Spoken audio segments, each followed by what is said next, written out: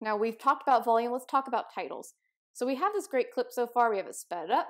We're going to click on the first one here and we're going to add a title to our lovely project. So I'm going to click on titles, and this gives you some very standard titles that you can use. And they have effects that are with them, so like focus and pop, and you can see they're previewing those effects as we sit here. So I'm going to choose focus, and just like that, it gives me a text title here. And to edit that, I just tap on it, delete out the text, that's important. And we're going to call this Jurassic Park Kitchen. Now it's automatically out of that focus.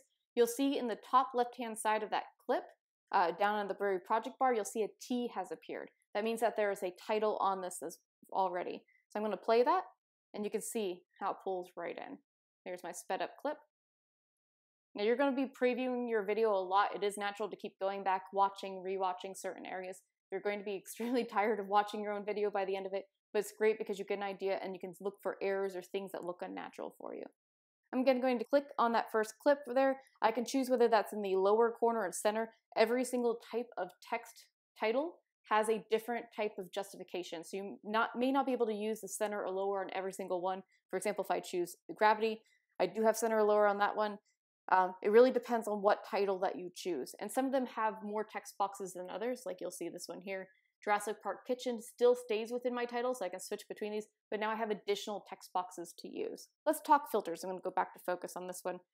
If you've ever used Instagram or Snapchat or Facebook or pretty much anything out there nowadays, there is going to be the option to add a filter. It is the same for, let's say, your Jurassic Kitchen video. So if I wanted to choose Blockbuster, you can see it adds kind of like a greenish tint to it. It just gives you a more natural color feel depending on your project. Even things like duotone, again, not so natural, but it might be the feel that you're going for your video. And this could be good for even just an introduction, and then maybe you change it back to normal. And again, this is only applying to the clip that you have selected. So if I have cuts, like I have 3 clips here by definition, that means that it's only applying to the first one that is in yellow. So if I choose like Silent Era, when I play this now, you can see as soon as I hit that transition, it moves me back to normal color scheme. So if I wanted that throughout the entire video, I need to apply it to all of those clips.